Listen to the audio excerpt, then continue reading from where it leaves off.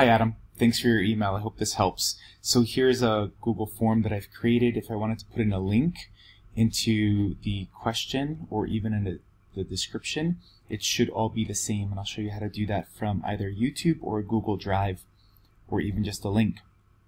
So if I am on a site like this one and I want to put in this link, I simply copy the text in the address bar.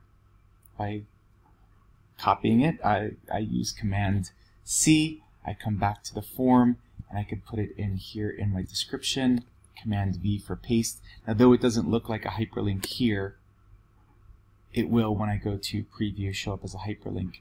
There is no way to put in a nice link like you do in Google Drive, Google Docs, where if I wanted to make this text a hyperlink, I hold Command K, Command V, and enter, and then it's nice and hidden.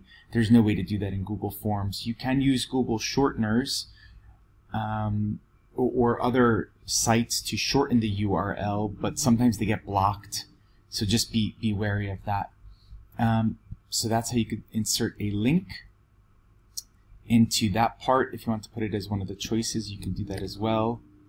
Now to put in a video for YouTube, it's very easy to do that, and here you see I've already pasted in a link for a video, and that I did simply by coming to YouTube.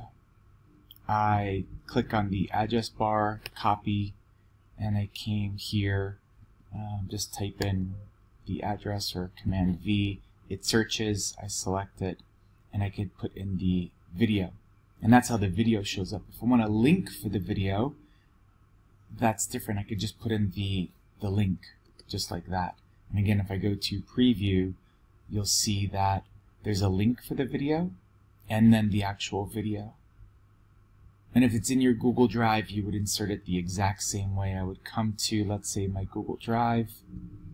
I would find the video, click on share, and I want to copy the link. Since it's a video, just anyone can view. I don't need them to edit, comment if you wanted to, but typically it's just a view. I copy that. I come down to my, let's say I want to put it here as a choice for physical education, Command V, and if I go to preview, I can see now that there is a link for that video. Click on it, and it brings us right to the video, which this is of 2 students in a paper rocket launch. So I hope that helps.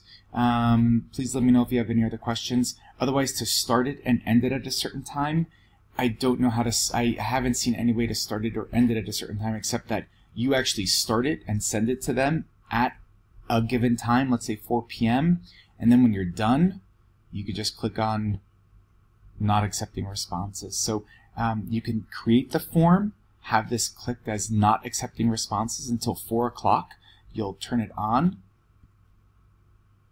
and then off when you're done at, let's say, 8 o'clock. I hope that helps. Thanks for watching. Bye.